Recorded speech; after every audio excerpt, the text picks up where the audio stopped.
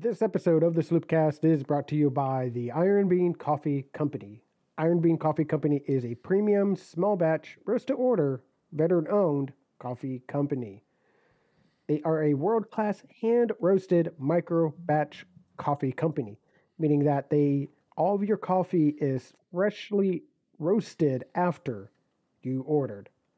They are located in Perrysburg, Ohio, and they import all of their coffee beans from high quality places such as Brazil, Ethiopia, Indonesia, and other far off lands. Be sure to find your favorite product over at ironbeancoffee.com. That is Iron Bean Coffee Company, America's local coffee roaster.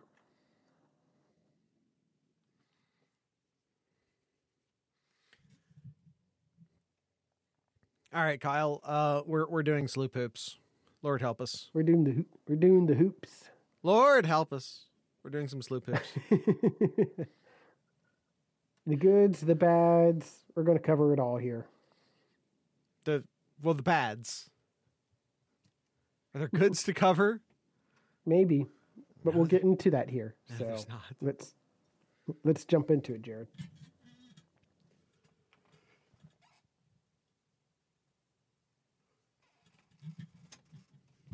We've got barbecue back here. You're all invited. Welcome to the Sloopcast. How are you doing today, Kyle? I'm doing all right, Jared. How are you doing today? I have no complaints. Well, that's, as always, that's actually a lie.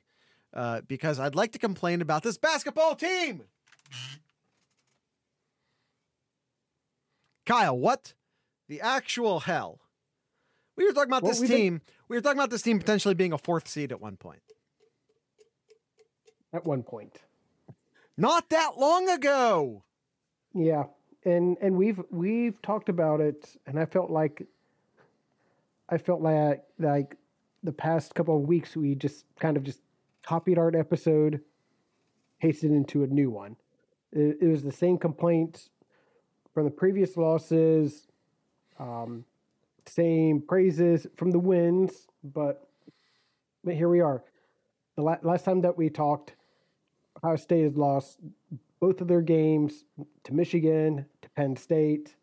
It's the same things that we mentioned before: turnovers, offensive rebounds, and just long periods of time of just not scoring. Like they just get cold for 6 minutes at a time, and it's just you're not going to win games here. And we'll cover in the second half here of their biggest challenge yet for the season. Yeah. What we do? Like, what are we even doing here? Like, lose several winnable games at the end of the regular season. Several winnable games at the end of the regular season. Mm-hmm. Then you lose to, and they lost their 2 week bye for the Big Ten tournament. So you had to play an extra game that you lost. Yeah. Against the Nittany Lions, who aren't good. Like, they're not good. They had a losing record in conference this year. They had a losing record, period, this year. It's not as bad as losing to Nebraska, but man, it's not an excusable loss. And like, I know they didn't have Zed Key. They didn't have Kyle Young. I know. I get it. But Brunk was playing well enough. But like where else you're like you lose too many forwards, right? Because like if Brunk's your center and EJ Liddell is obviously your shooting forward, you've lost all your power forwards. Yeah.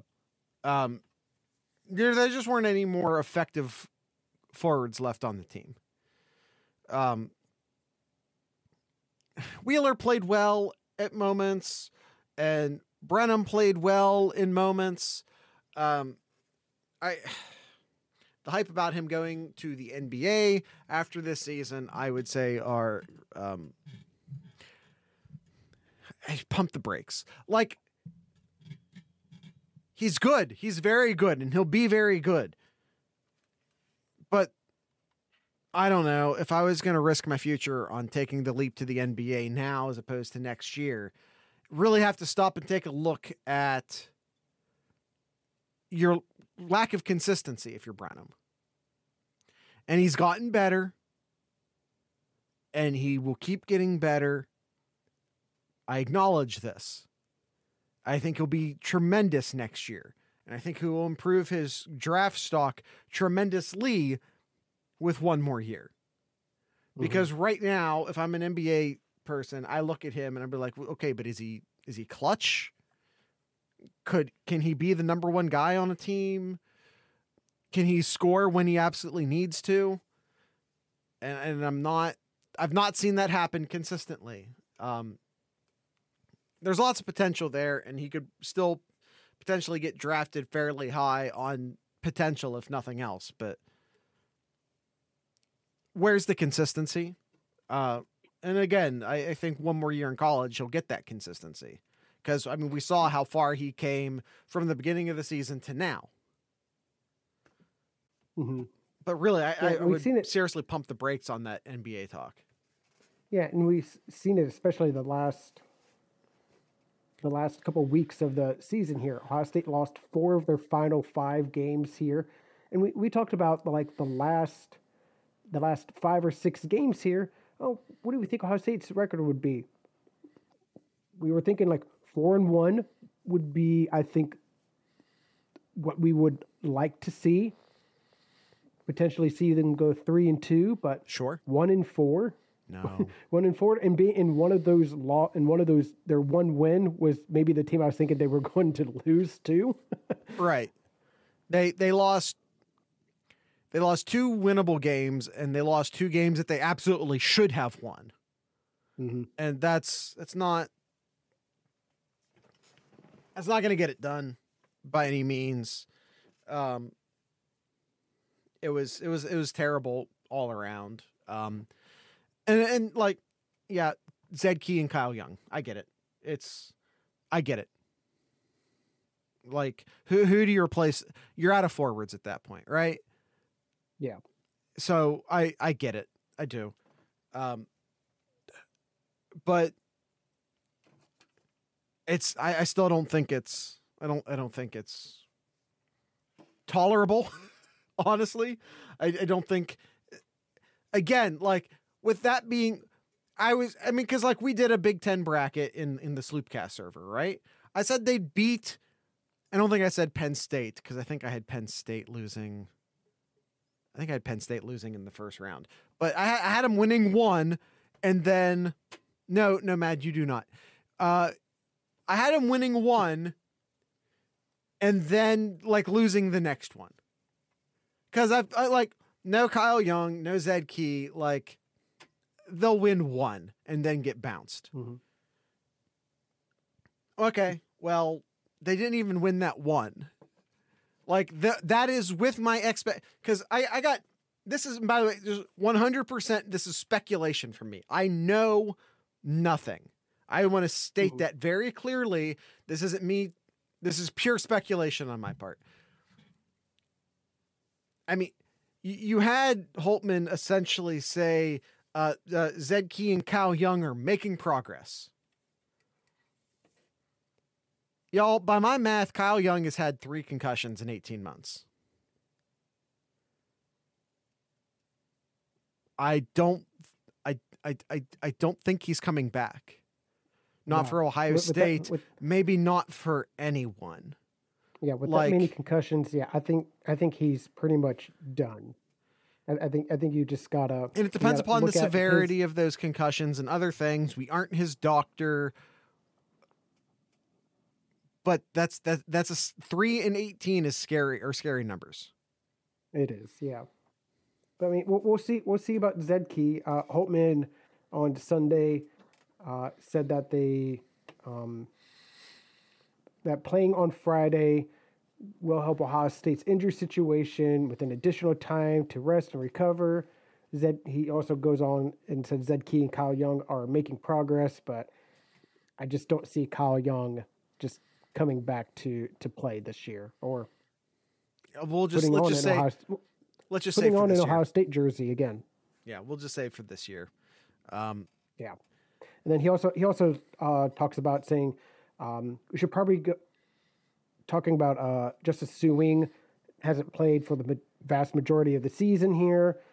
He said that he pretty much just said we should probably go ahead and just put out a statement that we don't anticipate him playing at Friday, and I'm not sure why they haven't sooner, but yeah, don't expect Suing to make a surprise entrance either.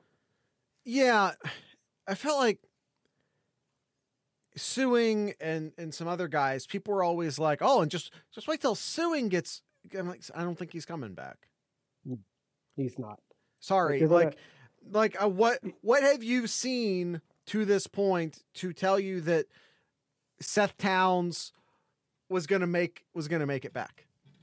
What did you see about their careers, and what have you heard to this point to tell you that Justice Suing was coming back? Mm-hmm.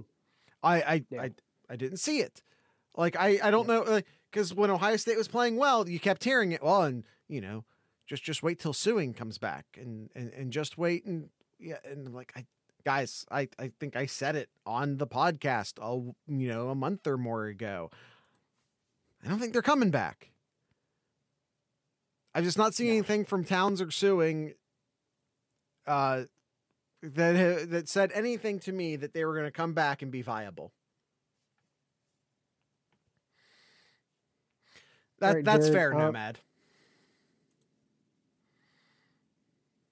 That's also fair. All right, Jared. I think we should do a early ad break here because we're going to talk about the NCAA tournament here. So let's go ahead and do a quick ad break from our good friends over at the Iron Bean Coffee Company. Yeah, Iron Bean Coffee. Kyle, did you know that Iron Bean Coffee has a back room? I do, Jared.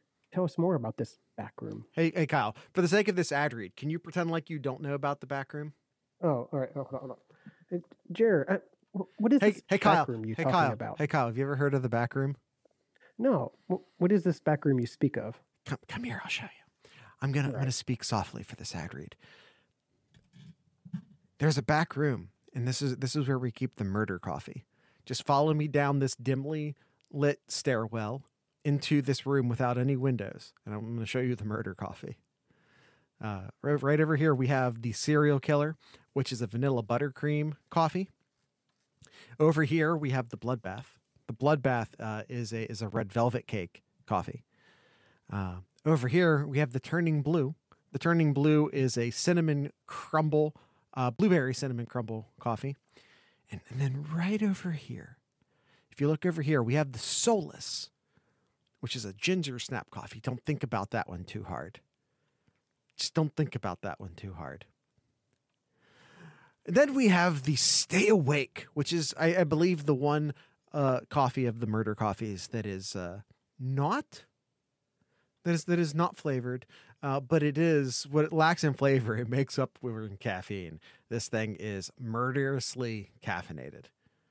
So it's what it says right here on the thing. It's murderously caffeinated. So you can find those coffees and some considerably less murdery coffees over at ironbeancoffee.com. Once again, that is Iron Bean Coffee, America's local coffee roasters.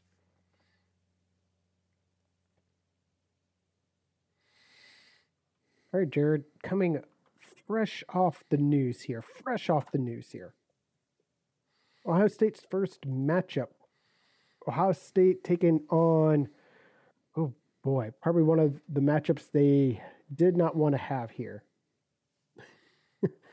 And that is Loyola, Chicago, home of Sister Jean. Kyle, tell me why they did not want this matchup. This is a top 20 defense here, and Ohio State struggled against teams who've played really good defense. And I guess the one good thing from here is that they're not an overly tall team. Like they only have two players that's over 6'7" here, so they don't have to worry about taking on 7-foot giants in this game, but man, yeah, just the way they play, especially defensively, it is not the kind of matchup Ohio State wants to see here. But as you said, though, they're not a super tall team, which is where Ohio State has struggled in the past. So that's great, because like I said, like if you're missing your power forwards, and if your center is a journeyman guy who is fine, but that's it. Like, he's fine. It's nice to play. It's nice to play a team that's not overly big. It's nice to play if you're gonna play like a small conference team. It's nice to play a small conference team that has some upsets in their past, so that you're not taking them super lightly. So, like, of all the teams in the Missouri Valley Conference, this is probably the one unless you're graduated from a Missouri Valley Conference school. This is probably the one Missouri Valley Conference team you actually know. So, and the one big person that everybody has to know here is their guard, Lucas Williamson. He's their heart and soul, especially when they play defense. Just plays lights out defense, and man, and we've seen too. Like, Ohio State doesn't really have a true good like point guard, someone who can really handle the ball, and I think we're gonna really see it here.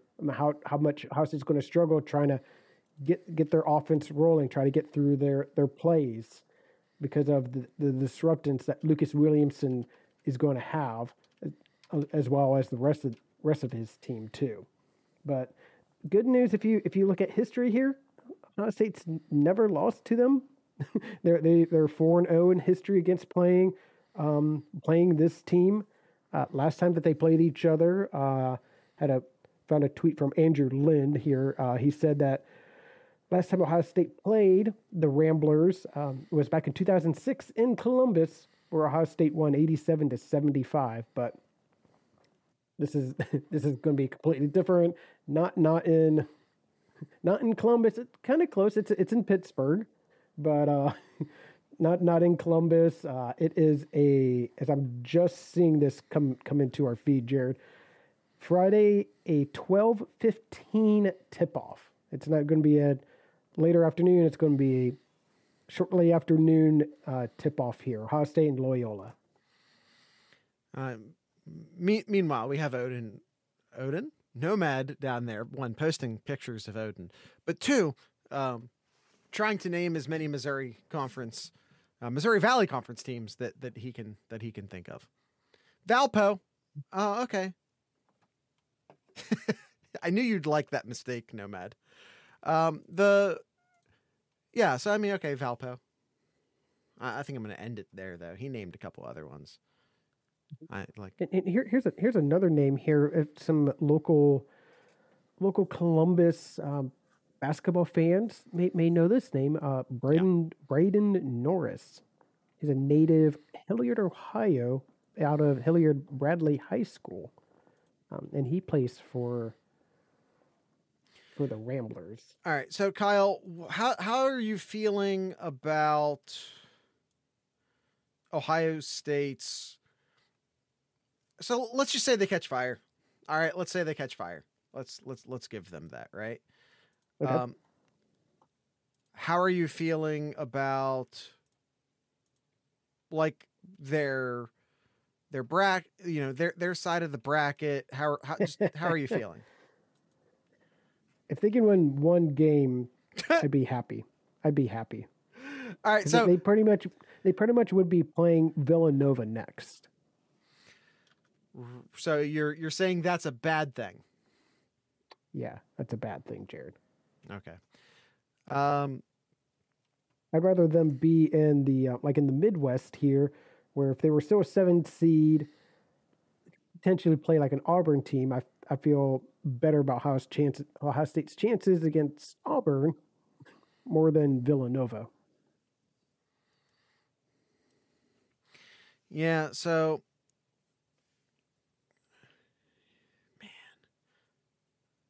Villanova. Yeah, it's a tough. It is a very tough regional there. Villanova's in there. Tennessee's playing hot right now. You got Illinois in here. You got Arizona. It is a tough regional. Yeah. Yeah. I mean, you totally screw yourself when you allow yourself to fall down to an 8 seed, or excuse me, a 7 seed. Yeah. It's because you're immediately playing number 2 if you win.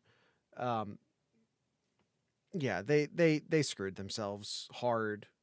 So yeah. it's like, we dropped hopes of a Sweet 16 a while ago. But once you fall down to 7, and then falling to 7 means you're stuck playing a really good team in round 2. You're screwed at that point. Yeah. But here's the thing. If I can say this, Kyle, if I can pay a compliment to the Ohio State basketball team, they're very good at winning games they have no business winning. Yeah, there is that. There is that. I could almost make the argument, as absurd as it sounds, Kyle, I could almost make the argument that they're more like, I couldn't say it with a straight face. They're more likely to lose in round 1 than they are in round 2. Is that an absurd thing to say? On the surface, absolutely. I mean, but if you look at what Ohio State's done this year at times.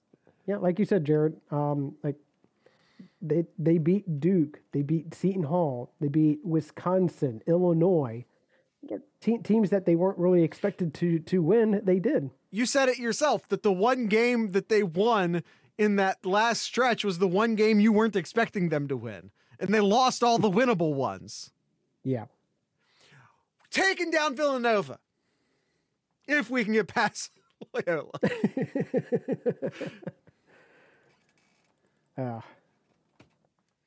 Yep, like I said, this Friday, 12:15 tip-off against the Sister Jeans.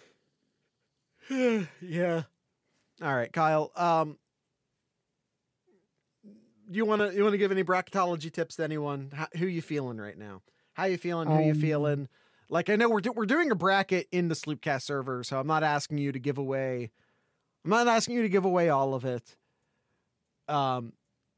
Anyone you like? Is there anyone? Any less obvious? Like, okay, no number 1s, no number 2s, no number 1s, no number 2s. Who do you think has a chance going to the Final Four? Who you got, like an underdog? You got an underdog in there? I think just because they've been playing very, very well lately. I don't know. I really. He backed off. I know that, whatever that thought was, he let it go. Yeah, I mean, Iowa's playing really hot right now. But I know they lost in the Big Ten championship game, but I really like their regional, Purdue. Like I really like the regional that they're in there. Don't sleep on Purdue. Illinois potentially too. I don't know. I really don't feel strongly this year about anybody that's not like a 1 or 2 here. I think there's a couple of like really strong that's up top, and then I would say outside of a 1 and 2, I would say Purdue would probably be my first shot. All right. Well, I'm not even gonna try. Nomad says Providence. So that's the one he's going to throw out there. Which, you picked a 3 seed, he picked a 4 seed. So, it's there's always that one team. He says UCLA as well.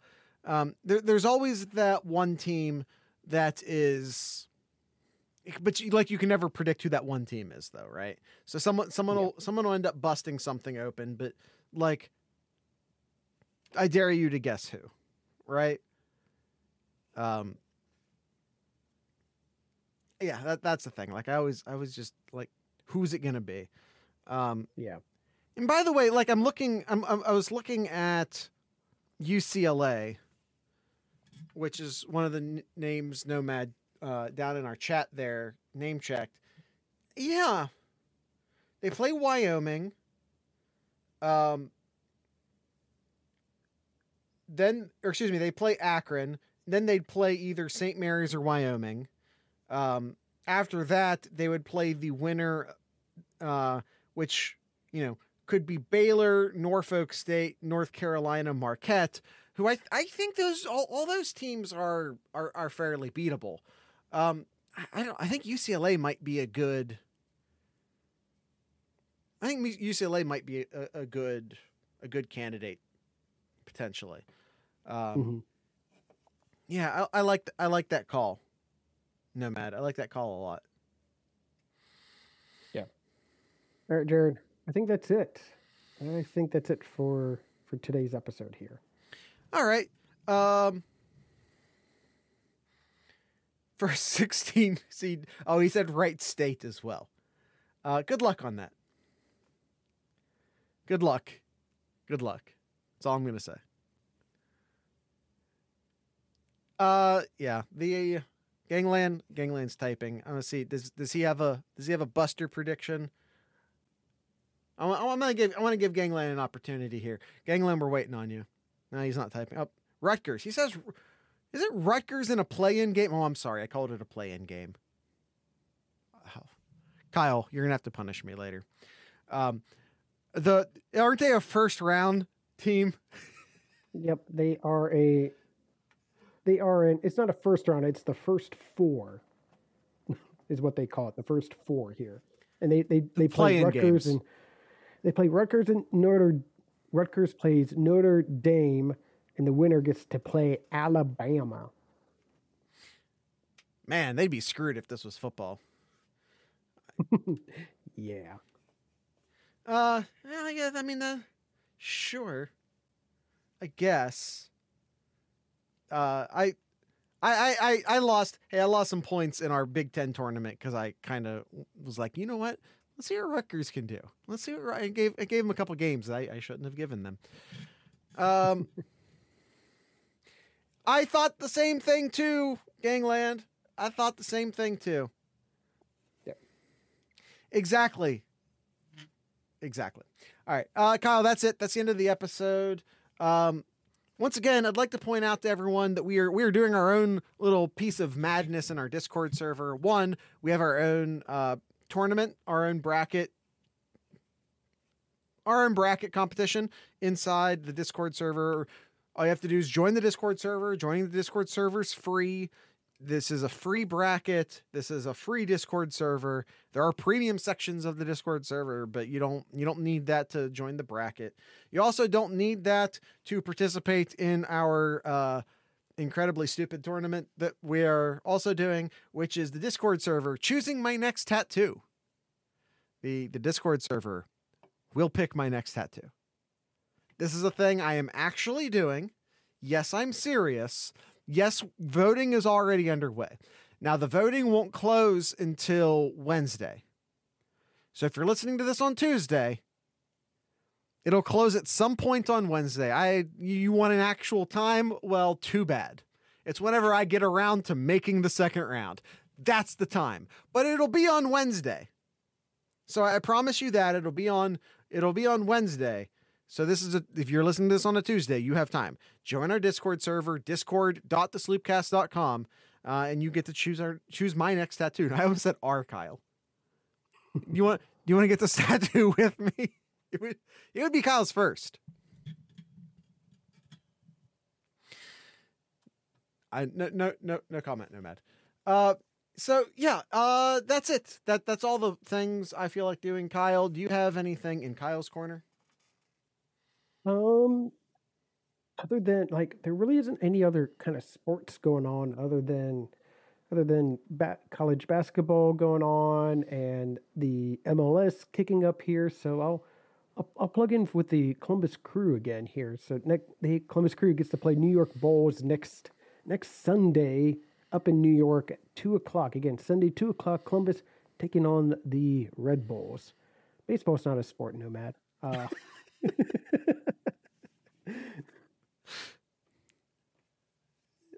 Hush, we're talking sports. There was sports. There was a lockout?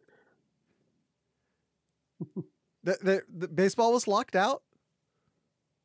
Oh, yeah, and then some quarterback unretired too, Jared. Whatever.